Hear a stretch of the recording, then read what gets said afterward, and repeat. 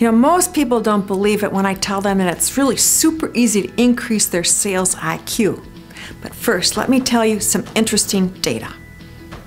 Harold Paschler is a University of California scientist who studies dual task interference. That's a fancy way of saying that he researches what happens when people try to do two things at the same time. In short, the results are devastating. Your brain is simply incapable of doing that. It furiously jumps back and forth between these things, trying to remember and think concurrently. But instead of that happening, it pays less attention to each task. Paschler's study shows that dual task interference can cause a person's intellectual capacity to drop from that of a Harvard MBA to that of an 8-year-old. As humans, we are simply not equipped to multitask. We need to focus on just one thing at a time. Let's take a common sales example, talking to a prospective customer. In fact, let's say that this could really be a good opportunity for you.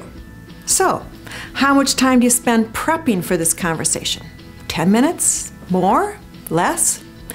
Do you know how you'll start out, what you'll actually say in the first 5 minutes?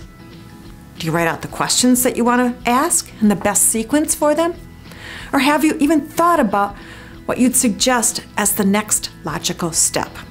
If you're like most salespeople, you haven't done all this. You figure you're pretty glib, and besides, every prospect is different. So, how can you plan everything? You need to go with the flow. Ouch! That is a big mistake. Now you're going to be caught in dual task interference. It's a trap for you. When you're actually in that conversation, you get in a bit of a panic mode trying to think about what you'll say or do next. And then when your prospect is talking, you miss all sorts of valuable information. You literally don't hear it.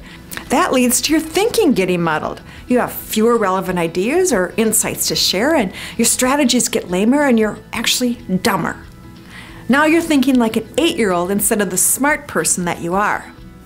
Don't do this to yourself. Prep for those conversations ahead of time so when you're actually talking to a prospect, you're at full strength. Yes, it takes longer to do, but the results are so much better. I guarantee it.